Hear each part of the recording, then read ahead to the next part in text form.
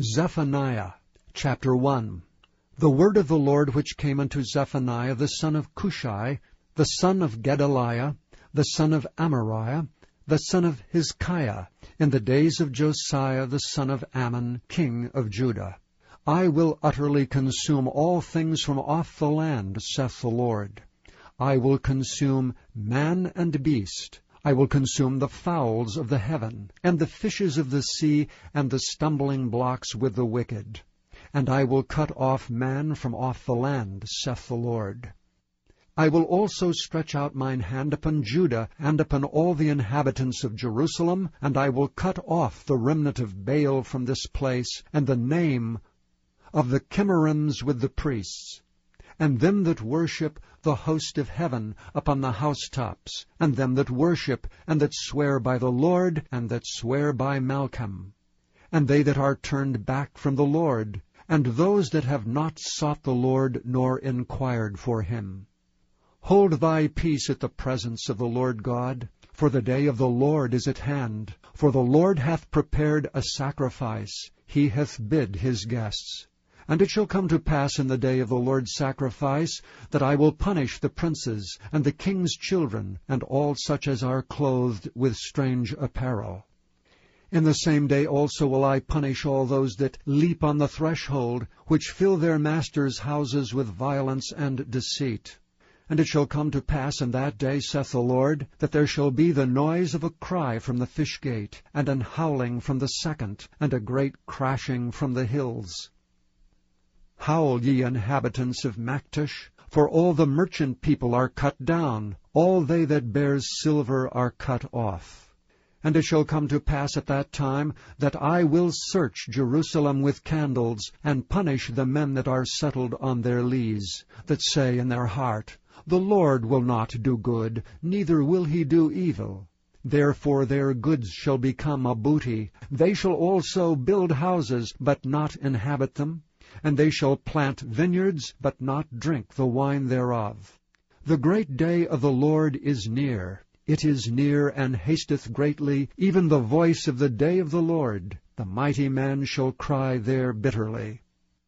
That day is a day of wrath, a day of trouble and distress, a day of wasteness and desolation, a day of darkness and gloominess, a day of clouds and thick darkness, a day of the trumpet and alarm against the fenced cities and against the high towers. And I will bring distress upon men, that they shall walk like blind men, because they have sinned against the Lord. And their blood shall be poured out as dust, and their flesh as the dung. Neither their silver nor their gold shall be able to deliver them in the day of the Lord's wrath. But the whole land shall be devoured by the fire of his jealousy, for he shall make even a speedy riddance of all them that dwell in the land. Chapter 2. Gather yourselves together, yea, gather together, O nations not desired. Before the decree bring forth, before the day passes the chaff, before the fierce anger of the Lord come upon you, before the day of the Lord's anger come upon you. Seek ye the Lord, all ye meek of the earth, which have wrought his judgment. Seek righteousness, seek meekness. It may be ye shall be hid in the day of the Lord's anger. For Gaza shall be forsaken, and Ashkelon a desolation. They shall drive out Ashdod at the noonday, and Ekron shall be rooted up. Woe unto the inhabitants of the sea-coast, the nation of the Cherethites! The word of the Lord is against you. O Canaan, the land of the Philistines, I will even destroy thee, that there shall be no inhabitant. And the sea-coast shall be dwellings and cottages for shepherds, and folds for flocks. And the coast shall be for the remnant of the house of Judah, they shall feed thereupon. In the houses of Ashkelon shall they lie down in the evening, for the Lord their God shall visit them, and turn away their captivity. I have heard the reproach of Moab, and the revilings of the children of Ammon, whereby they have reproached my people, and magnified themselves against their border. Therefore, as I live, saith the Lord God of hosts, the God of Israel, surely Moab shall be as Sodom, and the children of Ammon as Gomorrah, even the breeding of nettles and salt pits, and a perpetual desolation. The residue of my people shall spoil them, and the remnant of my people shall possess them. This shall they have for their pride, because they have reproached and magnified themselves against the people of the Lord of hosts. The Lord will be terrible unto them. He will famish all the gods of the earth, and men shall worship him, every one from his place, even all the isles of the heathen. Ye Ethiopians also, ye shall be slain by my sword. And he will stretch out his hand against the north, and destroy Assyria, and will make Nineveh a desolation, and dry like a wilderness. And the flocks shall lie down in the midst of her, all the beasts of the nations, both the cormorant and the bittern shall lodge in the upper lintels of it. Their voice shall sing in the windows. Desolation shall be in the thresholds, for he shall uncover the cedar work. This is the rejoicing city that dwelt carelessly, that said in her heart, I am, and there is none beside me. Now is she become a desolation, a place for beasts to lie down in. Every one that passeth by her shall hiss and wag his hand. Chapter 3. Woe to her that is filthy and polluted, to the oppressing city!